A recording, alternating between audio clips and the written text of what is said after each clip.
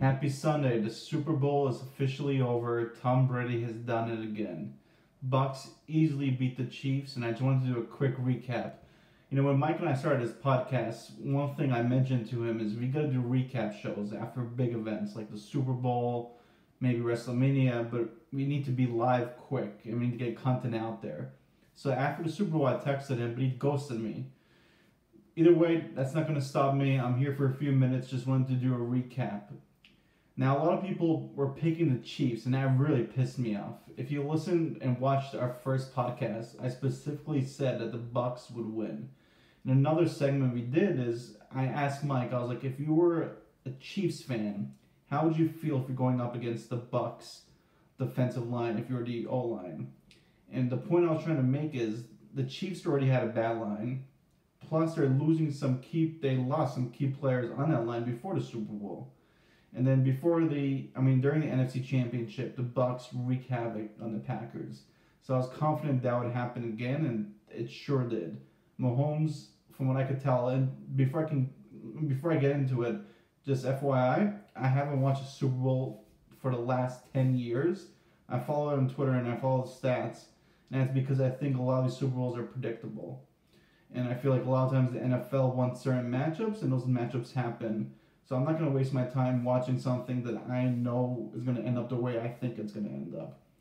So the last several weeks, during this whole season, I was telling one of my friends, Bucks are going to win. Bucks are going to win. It's just what's going to happen. And they sure did. I don't like Brady. I never liked him when he was in the Pats, but I always thought he was the best. And it's true. He's the best athlete in all the sports. People give Jordan credit. People give other people credit. But Brady, with minimal talent, helped the Pats become a powerhouse. And I strongly believe it's not because of Bill Belichick, it's because of Brady. He carried that team, and again tonight, he did a fantastic job. The stats show it. The other thing that questions me is, why did the Chiefs not blitz him that much? They brought very little pressure. You know why? Andy Reid is not a good coach. Hey Gato, my cat's trying to get up in here, but he needs to know I'm recording. Yeah, Andy Reid, he's 0-2 against Brady in the Super Bowl. I was telling friends last year when he finally won the big one, he should have retired. He should have given the reins to Eric. He did not. He's selfish, and again, today he was outmatched by Brady. And I'm sure you can give a lot of the who's texting me? Mike is actually texting me. Let's see what he's saying. He's saying congrats because I predict a few things. Actually, no, he's congratulating me on beating a game. But anyway, let's go back to the topic. People will blame the defensive coordinator, but really it's Andy Reid's team. And, he did it with McNabb, he did it with the Eagles. He's not that great when it comes to big games. He's choked a lot big games. Last year was the first one he actually came through. And that's not because of him, it's because the Niners choked. And the Niners were not a strong team going into that Super Bowl. They got off to a quick start, but, Chiefs were able to come back and win that game. But again, Brady is the best. Congrats to this whole team. Congrats to AB, former Steeler player, who I think, and I hope one day people will recognize this, I think he's the greatest NFL receiver of all time. And if you don't believe me, look at his stats. Calvin Johnson just made it to the Hall of Fame yesterday, right?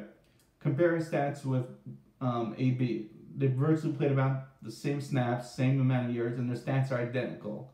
And AB's not done yet. I know he's had some setbacks due to personal issues, but if he stayed with the Steelers and continued to play with Ben, I promise you when he finished his career, he would have had some of the best stats ever, maybe the best, if he had that longevity.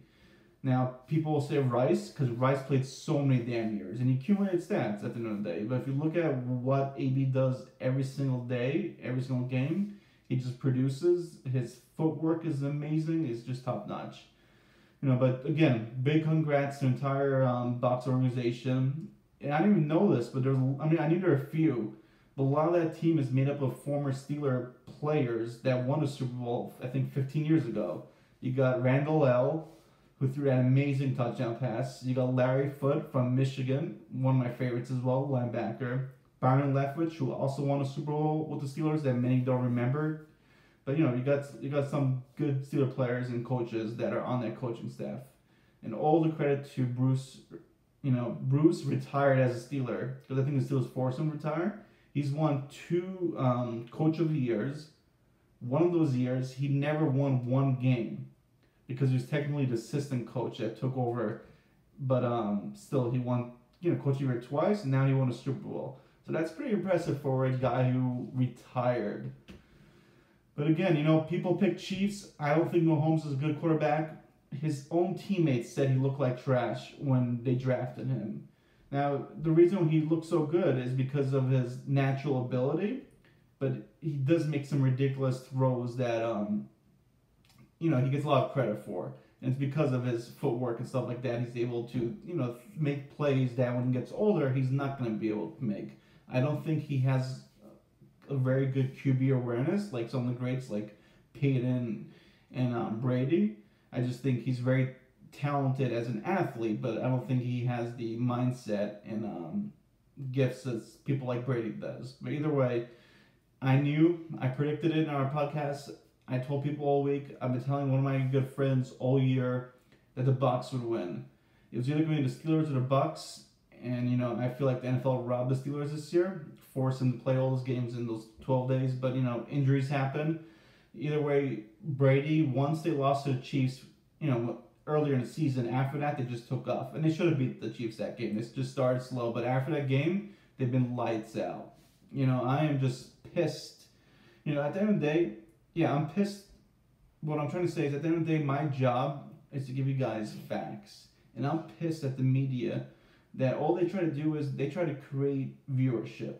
So they'll spew incorrect stuff. They'll try to get people hyped. They'll try to get people hyped for the big game, and they'll try to make it seem like it's gonna go a different way because they, at the end of the day, they're paid to get viewership. That's not my job. My job is to tell you the truth, even when you think I'm crazy. I'm gonna bring facts. I'm not, and people will doubt me. Like my friend doubted me all year when I said Brady would win. But at the end of the day, I'm always right, or majority of the time I'm right. When it comes to big games, I'm right. Congrats Brady, you are the GOAT. Again, congrats Bucs.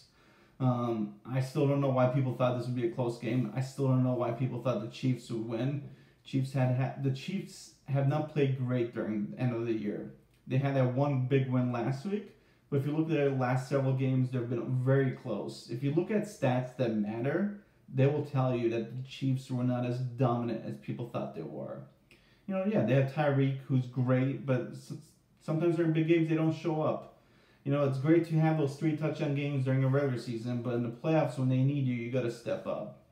And the Chiefs, they don't have a good defense, so I don't know why people thought, besides the Honey Badger, who I really respect, I think is great. And also they have that guy, I think he was from Seattle, maybe? I forget, but they also have another guy on the line that's pretty good in defense, but overall they're not a great defense. So Super Bowl, you need a good defense if you're going to beat Brady. The Giants showed that twice. They had a very good defense, and Eli was just a big game playoff QB. All right, I think that's it for my recap. I hope we'll do some more. I hope Mike will join me in the future so we can actually debate each other and talk about these things. But that's the premise. This is not the next episode of the podcast. This is just me venting and just talking about what I read after the game. Again, I didn't watch the game because I didn't have to watch the game. I knew how it was going to play out. I kept texting my friends, how is this game close? Because for a while it was very close and it just surprised me. I thought, it'd be a blowout, and at the end of the day it was a blowout. So I'm happy that it finished to be a blowout. It looked like the Bucs did make a mistake from what I can tell. Brady should have rushed. He's the greatest QB sneaker of all time. I don't know how the hell he does it. I mean, I know how he does it. He's really smart. But I think it was fourth and 1 inch, whatever it was. I didn't see it, but they didn't give him the ball, and they gave it to the other running back when they should have given to either Brady or Fournette. Congrats, Fournette, another guy who was dropped from his team and now is a Super Bowl winner.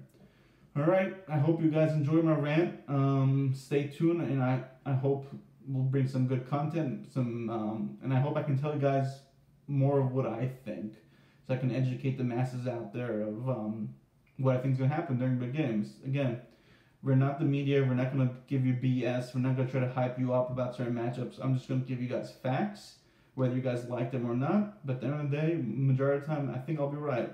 All right. Have a good evening. Bye.